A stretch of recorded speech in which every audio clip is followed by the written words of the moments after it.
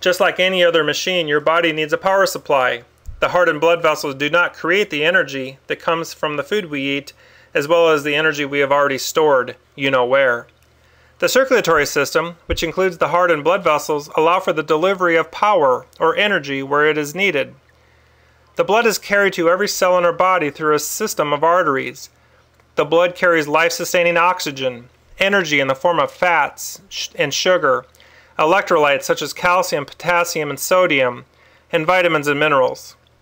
Once the delivery is made, the blood returns through a network of veins where it picks up carbon dioxide, which goes back to the lungs, and other waste that is filtered through the kidneys.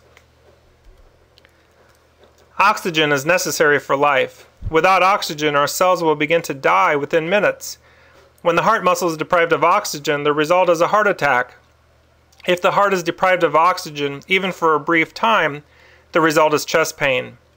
If brain cells are deprived of oxygen, the result is a stroke. If your arms or legs are deprived of oxygen, the result is a loss of a limb. Electrolytes are supplied to the cells through the blood. These include calcium, potassium, and sodium, and are necessary for proper cell function. The blood also contains essential vitamins and minerals, including iron and vitamins such as A, B, C, D, and K. The sources of energy our body uses includes fats, carbohydrates, and proteins. Lipids are blood fats and consist of cholesterol and triglycerides. Since fat does not dissolve in water, and your blood is predominantly made of water, your body wraps these lipids in proteins called lipoproteins. These lipoproteins can then easily travel through the blood like ships at sea. These lipoproteins are broken down into LDL and HDL. Triglycerides are the main type of lipid or fat, a fatty substance found in the fat tissue of the body, and also the main type of fat found in foods. While cholesterol has a much better PR firm, triglycerides are also very important. If too much fat, sugar, or alcohol are consumed, if you do not get enough physical activity, or your body has a hard time breaking down triglycerides, they will increase in the blood, increasing the risk of both heart disease and diabetes.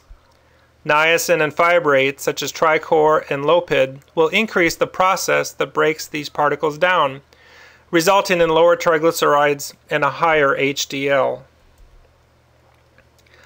Well, let's see what happens to that cheeseburger you had for lunch.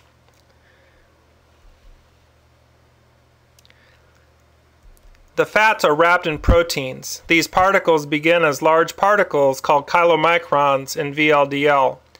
They are broken down into smaller particles, eventually resulting in LDL.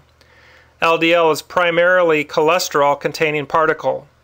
Levels of LDL are regulated by the liver. Smaller, denser LDL particles are more likely to penetrate the inner lining of the blood vessel called the endothelium, resulting in the formation of a blockage.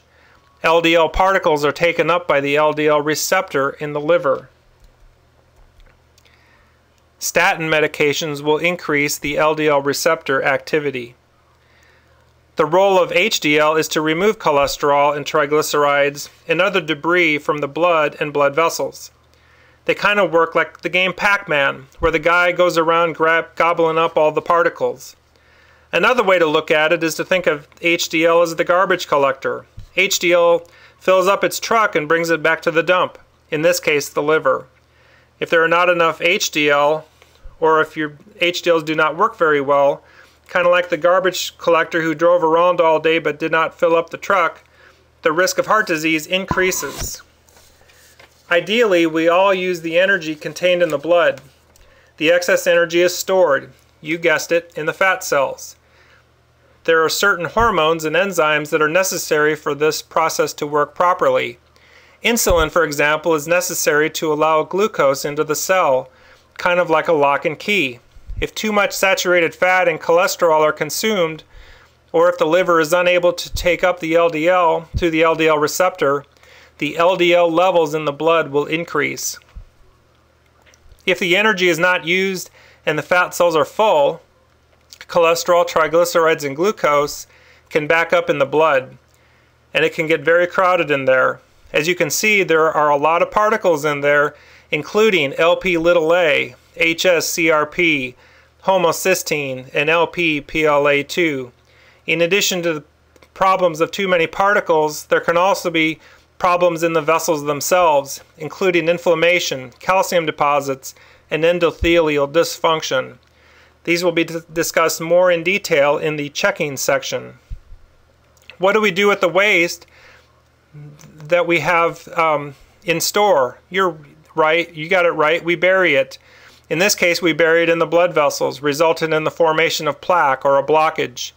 If our landfill becomes unstable because of the toxic particles contained in it, it will explode, resulting in a heart attack or a stroke.